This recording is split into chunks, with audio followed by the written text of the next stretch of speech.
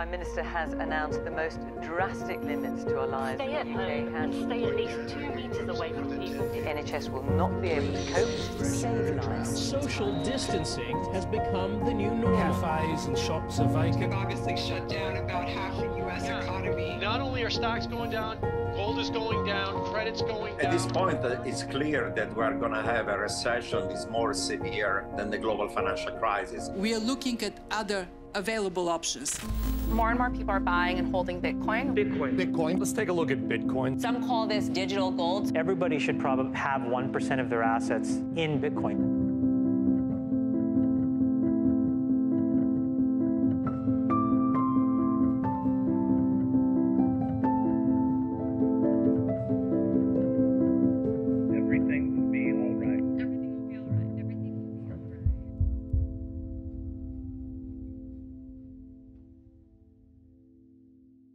Dear crypto community and blockchain buddies across the globe, welcome back to Kryptonite Season 3, live here from the Crypto Compare Digital Asset Summit 2020. And we have tons of mind-blowing and timeless interviews just for you, the awesome community. And today we're talking with Paolo Ardoino, CTO of Bitfinex, just because we had access to the story behind Tether.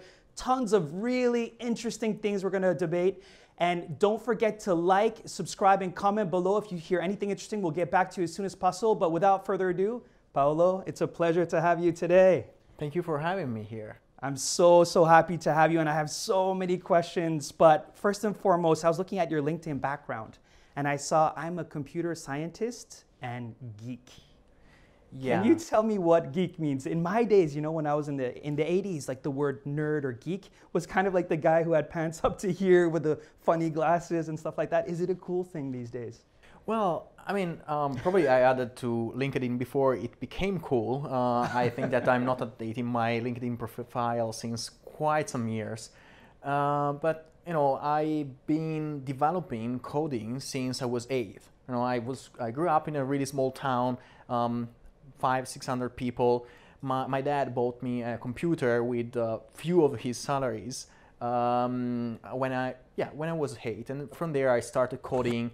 My friends were all quite distant from my house, so the only thing that I could do in summer, winter was coding. So I feel like I'm a geek and nerd. I mean, I'm only coding all my time, so that is a good definition for me. I don't have many hobbies, or I don't have hobbies at all than just creating stuff.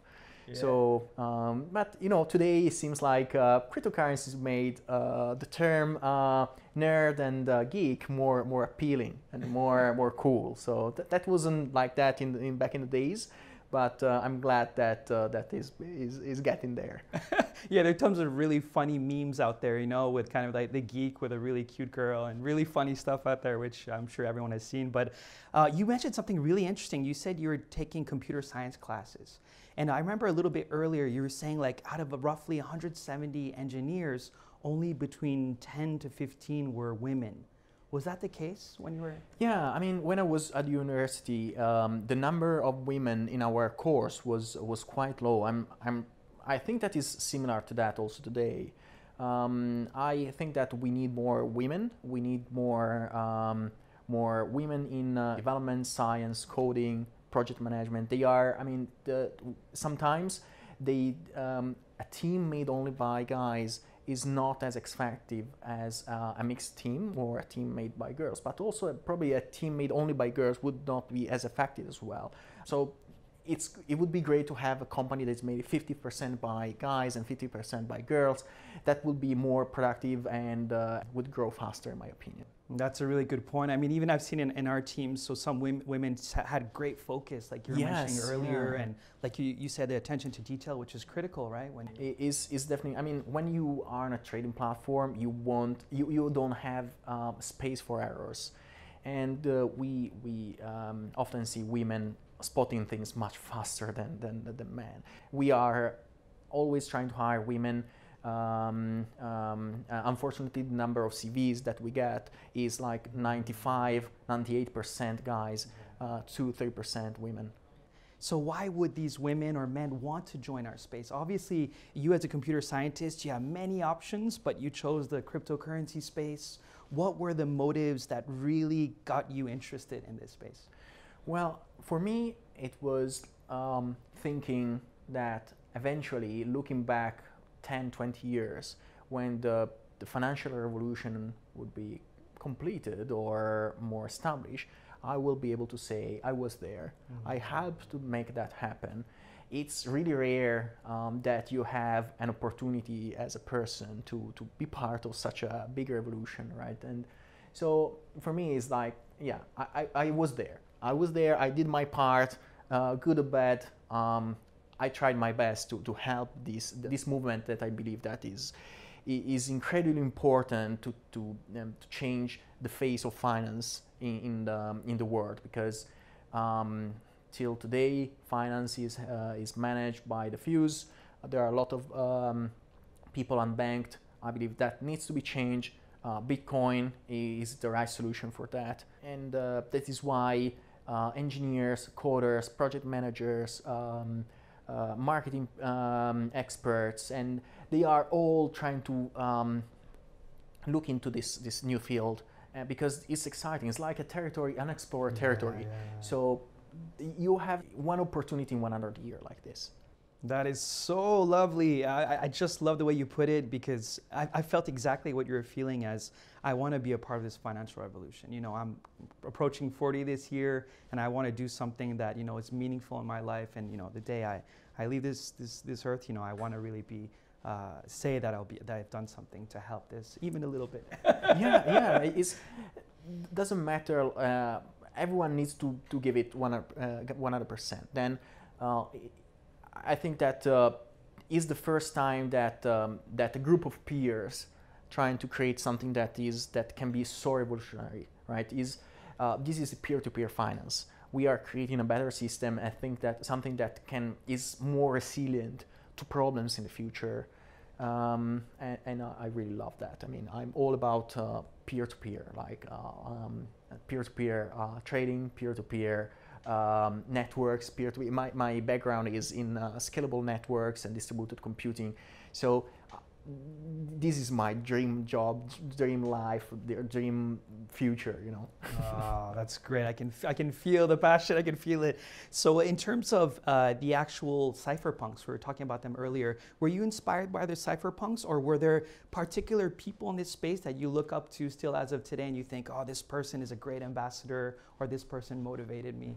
So there are many people in the space that motivated me. I mean, well, I grew up, you know, looking at films and reading about Kevin Mitnick, you know, and all the stories, social engineering. I was coding a lot, right? It was, you know, I really loved the cyberpunk aspect of our industry.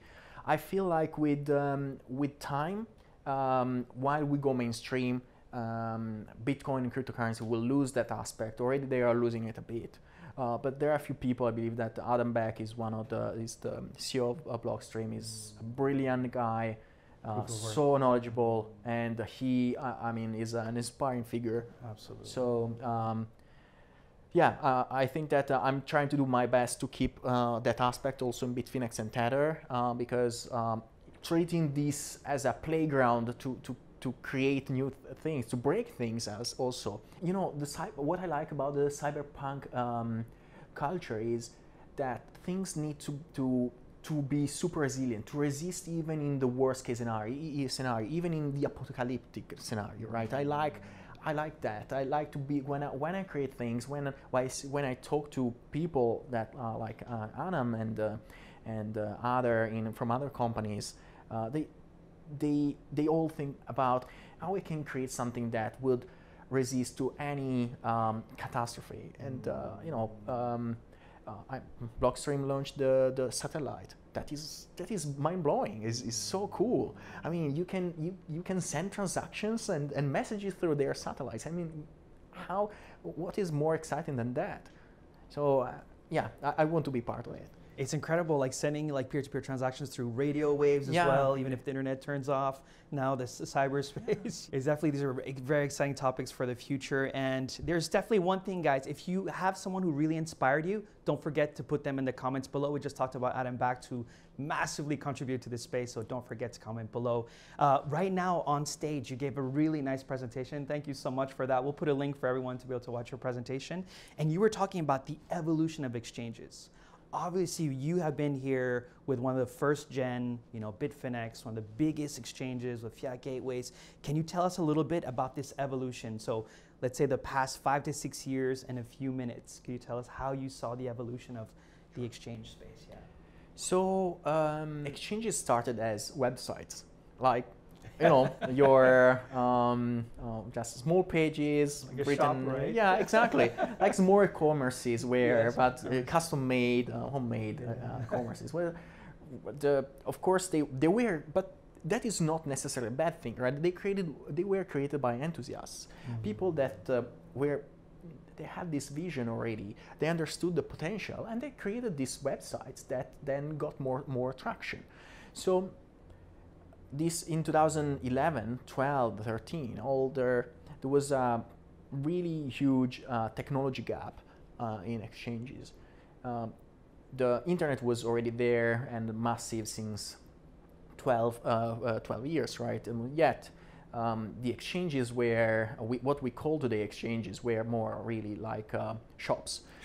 Now in 2013, 14, that there were more, let's say, more engineers started to be hired by exchanges to trying to bring traditional finance knowledge into the platforms, in these platforms. But the problem is that it takes maybe months to redesign a matching engine, and if not years, and to find the right moment to do the integration, to swap from one or the other solution to the new ones, to the new solution. And while you keep working on new things, on the new future matching engine, there is the time passes and you get hundreds of new traders per day or per month anyway, and the current system is not able to cope. So you have customers that are pissed off and so on, right? Because they cannot use the platform well. Then that is part of my story. I joined Bitfinex in late 2014 because at that time their matching engine was really slow. I mean, could like do 10, 15 transactions order per second. That was not enough. You have to remember that Bitfinex was the main trading platform offering fiat on-ramp and margin trading. So we had a lot of traction because we were offering margin trading. So you had the possibility of going long and short Bitcoin and Litecoin, right? And that brought a lot of people interested in that. But of course, if your matching engine is not fast enough, sometimes you have problems. You can have problems. You have lags. So you insert an order and maybe you wait a few seconds in order to get it executed. While people coming from traditional finance world are used to have microsecond or millisecond latency. So you don't even notice that. So the API traders that represent 95% of the volume made by exchanges are all about really high frequency trading. I want to place an order, I want to place 1,000 orders in a second, and I expect that they are all executed, or I get acknowledgement for each of one within 1 second, right? And but that was not the case in 2015. I believe that nowadays we are seeing more and more professional platforms. I believe that in 2020 we reached a really good point in terms of quality of the platforms in general. That's really interesting, but you're right, and many people miss kind of like this success secrets from the past, right? They'll build their online shop without looking at what traditional finance does, institutional grade platforms, etc., and taking hints from the past. So that's a really, really interesting point. Was Mt. Gox the first real exchange and not shop? Or do you believe the first gen of crypto exchanges came with the Bitfinex era? Was that? Mt. Gox was, I believe, the first exchange, the first real exchange. It didn't end up well, but I believe that it was quite slow. They had that matching engine called Midas that they were supposed to deliver at some point, but everything fell before they could do that. And that should have been a big improvement. So we we will never know how it was supposed to be before, let's say, crashing. But yeah, I recall seeing even Bitfinex. I mean, it was really ugly.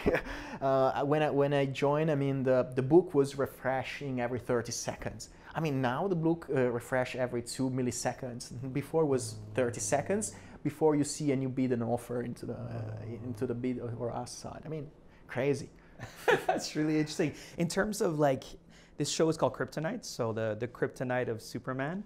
What do you believe is the kryptonite for exchanges as of today, and where should we go next year and the year after? What would you love to see in terms of development?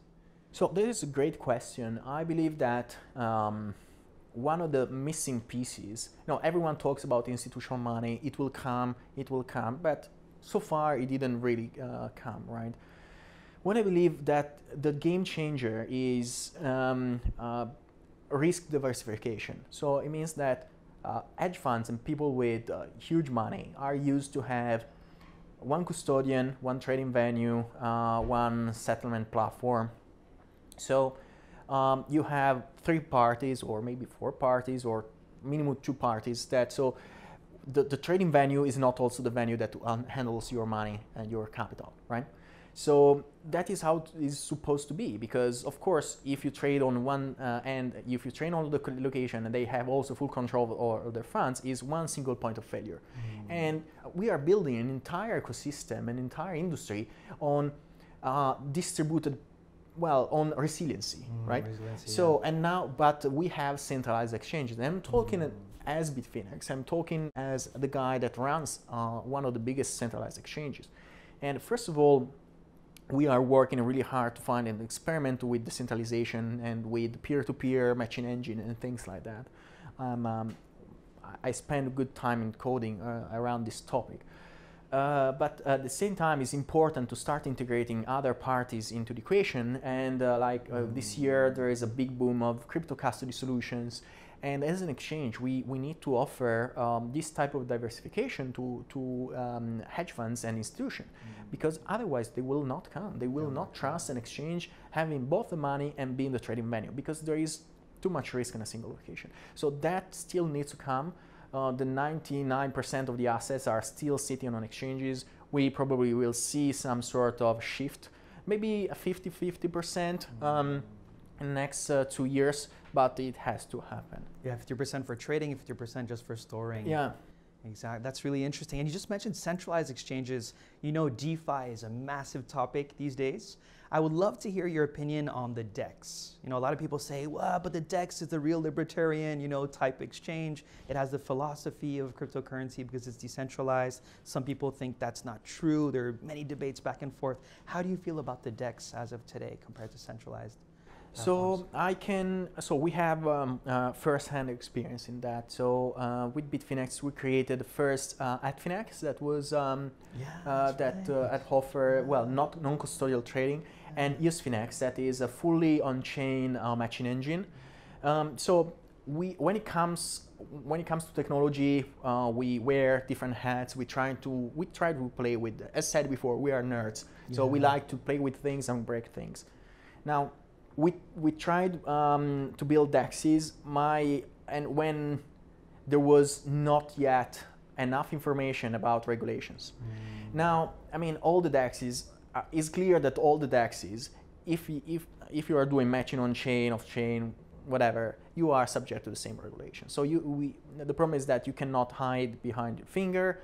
You have to respect the regulation. So the only way to so the problem is that there is one single entity that will take the trading fees, or there is a group of people that will get trading fees. As much as you put a lipstick on that, there is one group of people that will get benefit from running that DEX, and that where the regulations will strike. So the only way to do that is to create a proper peer-to-peer exchange where everyone runs their own matching engine, and so it's not one matching engine on a blockchain, but everyone runs their own liquidity pool, and they are all basically, it's like Lightning Network nodes. Everyone is on their own You can have market makers that can't get liquidity and they're trying to basically arbitrage between all these small nodes. But that's it. You have single entities, all hundreds, thousands of the single entities that run their own matching engine. They get their own benefit. So the system is fully resilient, right? You cannot have like one DEX that launched their token, their war token, that with the burning mechanism that benefit their community. That is a problem. That is at least what our compliance team has understood from the regulators. So I'm much more prefer to talk about and to consider an innovation, the non-custodial trading, right? So you keep funds that are on a smart contract. You use centralized liquidity. That is great. It's the centralized exchanges has the most liquidity. Bitfinex is recognized to be the most liquid exchange across all the current big exchanges. And that's it. You use non-custodial trading. DEX is not. I'm not a big fan of them. I love how you took the best of both worlds again. You know, thinking how you can combine the two, and that's a really interesting point because, yeah, you're right. You know, people in terms of the DEXs, it all goes to one central point, right? Whether it's a middleman or a smart contract that gives you the fees, the money is still going to a central unit. Exactly. So. That's a really, first time I heard that perspective. If you guys agree, disagree, have any thoughts on how decentralized DEXs really are, don't forget to drop them in the comments below. Thank you so much for sharing that. Now, Tether, your presentation today, fascinating. Actually, as of today, Tether has higher trading volume than Bitcoin, obviously maybe for multiple reasons, which love to hear your thoughts. I believe it's $43 billion that are being traded on Tether as of today. First off, why Tether? So why did you guys create it? What problems were you trying to solve? And if you don't mind telling us, you know, why is the interest so high these days? That'd be great. So Tether was born to solve one simple problem, is that Bitcoin space was not really efficient. So we talk about the exchanges, right? There were sometimes shops, sometimes were starting to look like real exchanges. It was 2014 and there were few exchanges like Bitfinex, Bitstamp, OKX, Coinbase. So the problem is that when there were big price movements, the price was there was a huge price discrepancy of even 20–30% sometimes, and that is not the type of asset that cannot go mainstream. You cannot have funds that are stepping into a market that is so difficult to arbitrage, because first of all you have the friction. So the only way to do arbitrage between different venues is to send Bitcoin on one side and to send cash on the other side. But how you send cash is wires, and wires take from 1 to 5 days. And what about the weekends? That was not going to work. So this group of guys are behind Tether, these visionaries, the Tether team, really the base idea was how we can create a cryptocurrency that has the same value of the dollar, that is that has the same settlement speed that Bitcoin. So we send Bitcoin to one exchange, we send Tether on the other exchange. We sell Bitcoin when the exchange is higher, and we buy back with the Tether from the other exchange that is lower, right? Super simple idea. I mean, if you think about it, it's crazy simple, right? But no one thought about it. And this group of guys say, well, why we don't try to do it? And Tether started like that. And the first 2 years was quite hard. Was quite hard to even talk to exchanges to explain the potential of Tether. Everyone was kind of, didn't really understand the potential. And then Poloniex added it, was the first big exchange that added Tether and Tether pairs, and that created the first real arbitrage opportunity between Bitfinex and Poloniex. So you could start arbitraging Ethereum, Bitcoin, Litecoin pairs, Tether pairs against Bitfinex that had the peg between Tether and fiat. So that was massive. That was the first time where spreads were really, really tight. 2017 was the real year where Tether boomed, because Wabi, OKX added Tether pairs, Binance was born, the entire ICO world boomed, and all these new tokens were listed against Tether. Everyone then had a Tether pair. So the Tether demand grew from 20 million to 2 billion in one single year. It was crazy. I mean, it really was crazy. And Tether was, started as a utility and become a huge business model, and in so fast that we couldn't believe it. It was so crazy and was so good to see. And then 2018 there was some sort of calm period. The price of Bitcoin started declining, and of course that also put a pause to the number of Tethers in circulation, because we were going through a crypto winter that lasted till first quarter of 2019. And then after that, 2019 was the second part of 2019 was characterized by nice volatility, the price of Bitcoin recovering. We launched on many blockchains, to keep our hedge, our first mover advantage. We understood that Tether had to be the common value across all the blockchains. I don't understand when people. I'm a big Bitcoin fan, right? But I try to not to wear multiple hats and to not be involved in religions wars, right? Because I'm helping a company. I'm working for two really all the biggest companies there, and I'm trying to be objective and trying to serve as many communities as possible, because only in that way we will keep growing as Tether, and we will continue to offer a better product. So competition is still on one single blockchain, and for me it's crazy, because it's the obvious thing is to be on multiple blockchains and serve as many communities as possible, right? The EOS has a big community, Ethereum has a big community, Tron has a big community, Liquid.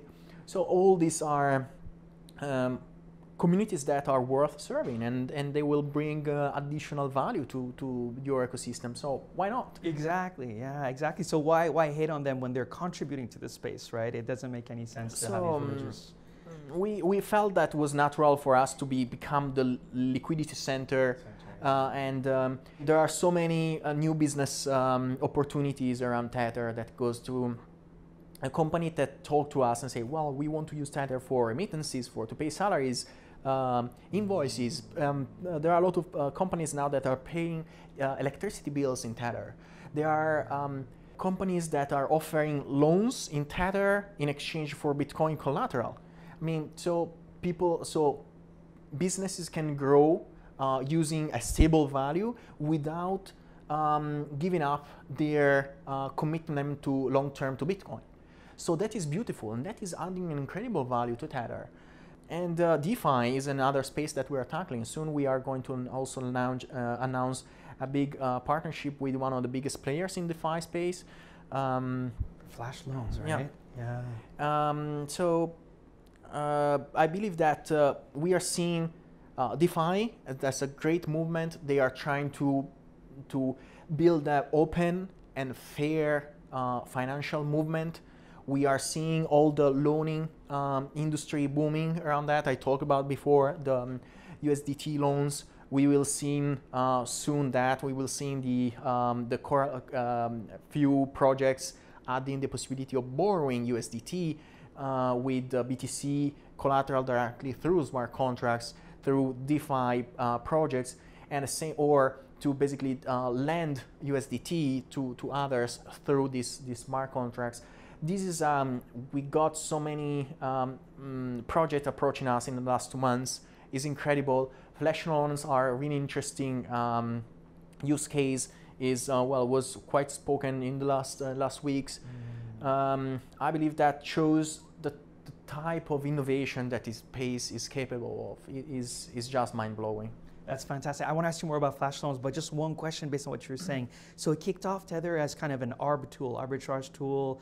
A lot of people use it as a hedge as well, micro remittances, paying people, loans. So many utilities are getting built around Tether. Are there any reasons why people should use Tether and not US dollar, the actual fiat currency, when they're trading? Well, because fiat currency is slow. Every time you move it, you have to pass through an outdated banking system. As much as you use Swift, whatever you're using is still, is different than having a confirmation every 13 seconds that is Ethereum, for example, or 1 minute that is Liquid, right? when you have your keys, I mean, think about the entire concept of having or holding your private keys. It's something you feel powerful. You know that doesn't matter how much money you have, but you know that that money is yours. No one will touch it. No one, as long as you keep your private keys safe, that is yours. And there is no better feeling than that. Like the entire idea of Bitcoin is not your keys, not your Bitcoin, right? That is why cryptocurrencies are so important, because it gives back the power to people. You wake up in the morning, you have the good feeling that what you have is really yours. There's no better feeling than that. It's incredible, the ownership, right? Yeah, Just having that. And you just raised a really good point. We had Rune Christensen, so the CEO of MakerDAO, on this show, and he was kind of saying that the future stable coins or decentralized coins or centralized coins will probably have a decentralized network with centralized coins laying on top of that decentralized network. Do you agree with Rune in how he sees the future of stable coins moving forward, and how do you see this evolving eventually? I believe that we will see more projects like MakerDAO. We are seeing already few of them, and many will grow. And centralized stable coins are, in my opinion, really important, because cash reserves are a good mix in the bowl, in the sense that if you have cash reserves, they are stable by nature, right? You can have treasuries as well, but they are really, really stable, right? So most of the DeFi projects that are offering stable coins have an hard time to reach really big sizes because of the huge dependency from cryptocurrency collateral, right? So that is really, really volatile. So the risk of getting liquidated is really high, and so on, right? So I would imagine that, let's say, an algorithmic stable coin on a smart contract would like to have a good component of a centralized fiat and traditional instrument backed stable coin, in order to de-risk it, to keep the risk lower. And I believe that, so I agree with that idea. Yeah. Was so nicely put. Thank you so much for educating us on that. Now I have a question on, how can we build trust for people to use Tether? Imagine I'm a traditional guy, I'm used to fiat currency, this is a bit new to me, and we're always afraid of new things. Like, how do you build trust, and how would you reassure people who are thinking of using Tether rather than fiat currency directly? I think that one of the major problems is the user experience. So this is one of the one of the main problems in our industry in general. So there are not good wallets that are really easy to use for the average Joe. I mean, with my parents, I mean, even the Bitfinex application is really way too complicated. It's too trading oriented. There are interesting projects. I'm really in love with a few projects that are offering wallet around Lightning Network.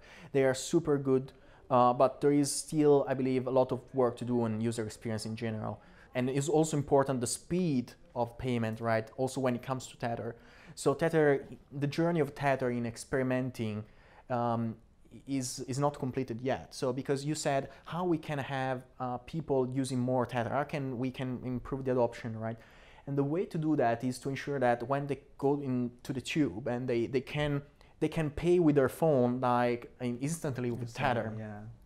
So I believe that one way to do that is and Tether is one of the promoters and is providing funding to a project called RGB Spectrum. That is a protocol to issue digital assets on top of Lightning Network. So Lightning Network, in my opinion, is the best decentralized peer-to-peer micropayments protocol ever built, and is how it should be built. So I know that people have different opinions, and people think that you can do everything on one single blockchain, you can have sharding. Fine, I disagree. My background is in peer-to-peer networks and in distributed computing. That is how you build that. That's how you build a peer-to-peer micropayment system. Now, the logic for following step is how we can bring Tether to Lightning Network. So we are providing funding to this project, and we are helping this project to grow. And so then you can have a nice wallet where you can keep your Bitcoin, you can keep your assets that you build on top of Lightning Network, and the settlement is instant, is real time. Yeah. So the payment will go through immediately without any problem. and it will be easy to use for everyone. So we are really focusing on that side to improve the Tether adoption in the future. For someone who works in connectivity and scaling solutions, for financial engineering and stuff like that, I'm so happy to hear that Lightning Network is looking really good. Do you really believe this will solve the scalability issue with Bitcoin? Yes. You seem really enthusiastic about it. That is the right way. I mean, I like that Bitcoin didn't implement smart contracts on the top of it. I believe that smart contracts should not be on the first layer. I mean, smart contracts should be built on a second layer or on side chains, whatever. I believe that Lightning Network is the right approach. Is the only thing that can resist really apocalyptic events because there are small segregated networks that can be interconnected by bigger nodes. Is how it should be done. So fascinating, Paolo. Thank you so much for all the knowledge you've shared today with regards to stablecoins, with regard to DeFi, flash loans, cypherpunk, geeking off, being a nerd, and all these cool things. If someone wants to follow you or get in touch with you, which network do you use these days? I'm mostly on Twitter. That's my preferred social network. So twitter.com/Paolo Ardoino, name, surname, all attached with no dots and underscores. Or GitHub, that is really important, PRDN. Awesome. So you can see I'm really active, a coder there, so you can see the open source projects I'm contributing to.